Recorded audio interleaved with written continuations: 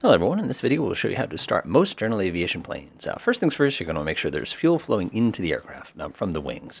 The easiest way to do that is to go ahead and double check to make sure your fuel selector is pointing towards either the left, right, or both, making sure any fuel valves that are closed are now set to the open position. After, what we're going to do is we're going to come to the mixture handle, which is typically the red handle in this aircraft. You're going to push it all the way forward. If there is a propeller control handle, like you see on something like the Beechcraft G36, you're also going to make sure this pushed all the way forward.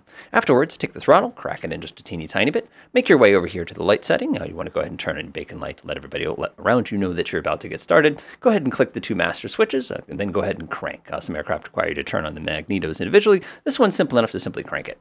Once the aircraft itself has achieved about 1,000 RPM, go ahead and manipulate the throttle itself to keep it right around 800 to 1,200 RPM to allow the engine to warm up. After you've done that step, simply find the avionics master switch, turn it on, and enjoy your flights. As for you, enjoy.